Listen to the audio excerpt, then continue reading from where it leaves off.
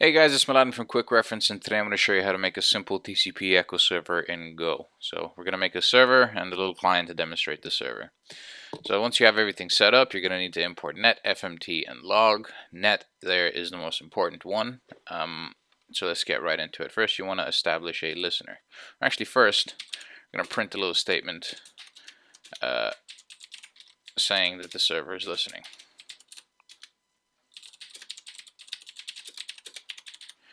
Server listening on port 3000, and then you're going to set up a listener. And error are equal to net.listen TCP. The address will be localhost at port 3000. Check the error.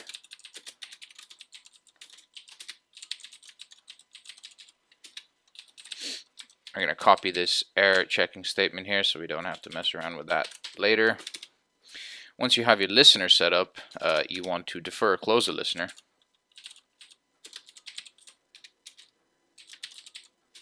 Like that. Then you're going to start an endless for loop here, or a while loop, or whatever you want to call it. And inside here you want to accept connections. So the way you do that is you say con and error are equal to listener.accept. So basically this for loop is just going to keep running and accepting new connections as they come in. It's going to stall at this point until a connection can come in. I'm going to check the error, and we're going to print a little statement. I'm going to say new connection, like that. Now we're going to need something to listen to the connection and receive incoming bytes. So what we're going to do for that is we're going to create another function.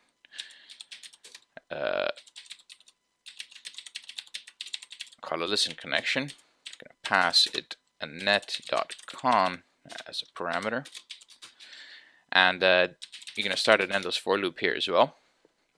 And so we want to basically listen for messages coming in from the connection.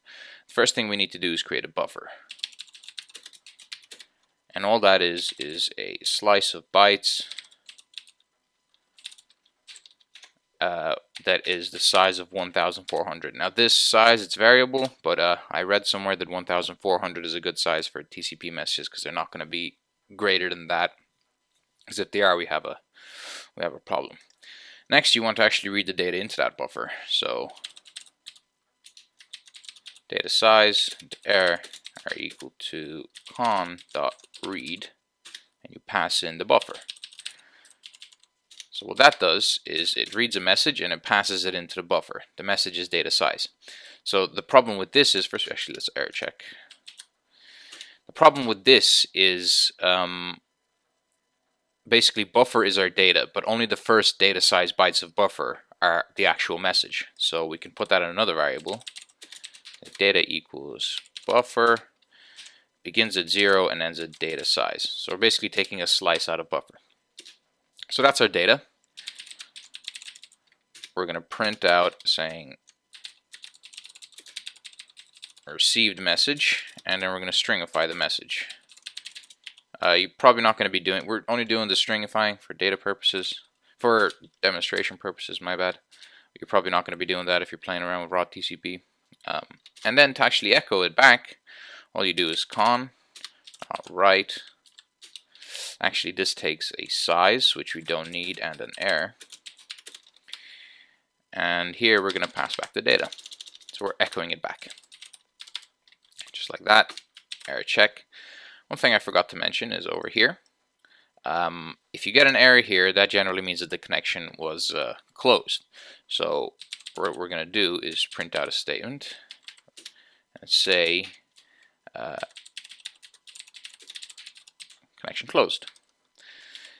Okay, and then we're going to return like that. Yes, here, because we already declared error. Now, here in our endless for loop, we want to call listen connection in another Go routine, because if we don't,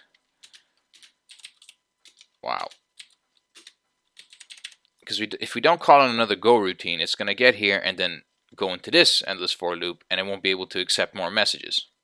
So that's why we call it in another Go routine. and the go routine is going to terminate itself when the client disconnects. Okay, so that's our server. Now let's actually, what I want to do is over here, we're going to say message sent, and then again stringify the data, just so we can see it in the terminal for demonstration purposes. Okay, so that's that. Now as for the client, we just want to connect.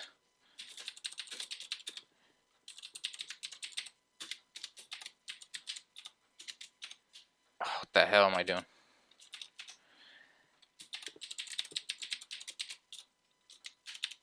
We're going to connect to localhost 3000, check the error.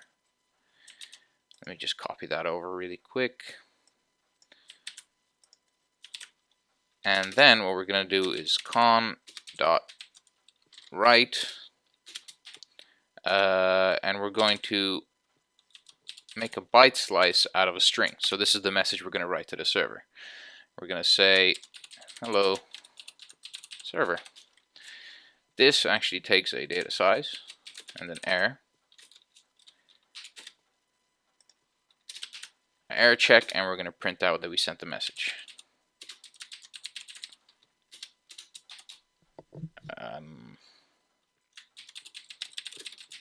Message sent. We're going to take this.